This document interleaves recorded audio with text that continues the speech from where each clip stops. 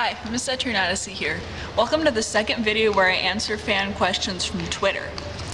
Today I have 9 questions to answer, so just bear with me here.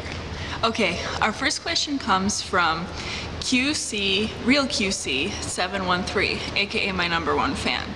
He has 5 questions that he asked me. The first is that my bio says I'm a rapper, so am I coming out with a new single soon?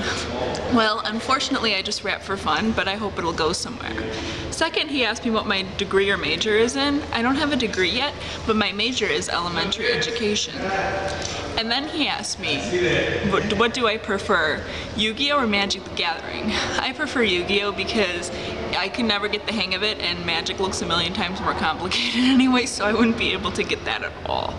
So the next question he asked me is, if I was fighting a boss, what would the boss battle theme be? I would say it would be this one song from a 90s dance CD. It's called Get Ready by Future Brain.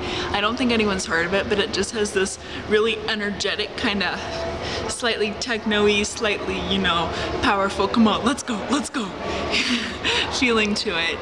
And he also asked me what would my theme song be and why. My theme song is already, I know what it is. It's Tell Me Something I Don't Know by Selena Gomez, because people always like to tell me that I'm incapable of achieving my dreams, but I'm just like, okay, you know, tell me something I don't know, so, because I choose not to listen. So let's check if there's any more. Nope, that's all the questions for him. Now let's move on to the other ones. Watch Cobblers asked me, would I rather fight 9 duck-sized horses or one horse-sized duck? I would choose the 9 duck-sized horses because that would be the most adorable fight ever. GAF Link Hero 1 asked me what's the square root of 9, and that would be 3.